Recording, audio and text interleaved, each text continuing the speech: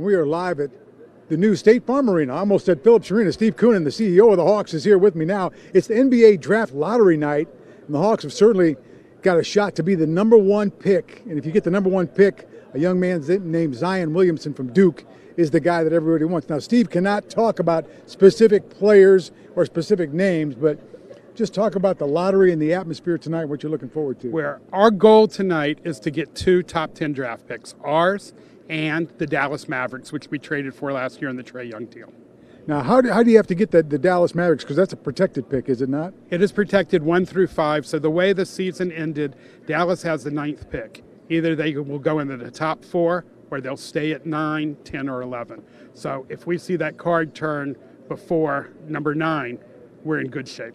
Let's talk about the new State Farm Arena here. We've got a great atmosphere. The big scoreboard's ready to go. It's lit up, and you've invited a lot of fans, and you said that you had a pretty good response. We got 10,000 people who've registered to come down tonight to cross their fingers, rub their rabbit's foot, and cheer for, maybe a minor miracle in the greater metro Atlanta area. I was going to say, I've covered the Hawks a long time, and it doesn't seem like the luck has been there, really, right? Well, the team's never had the first pick. Part of it is because the team picked in the middle because they were very good. Right. And this year was a great year that our young guys have really broken through, but yet our record allowed us to have the 5th pick because of the tough start we got off to.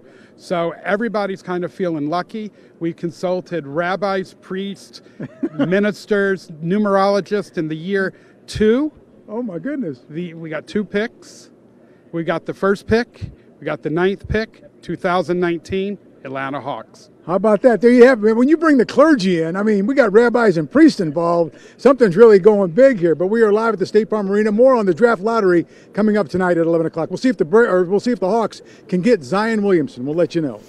We'll take him. Fred. We'll take it. Yeah, can we trade some other people and get like maybe 2 more top 10 picks, Freddie?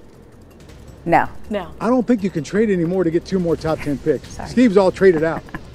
Look, after all that church I just heard, we're going to take a break and say amen. Don't go away. We'll be right back. Please give us the picks.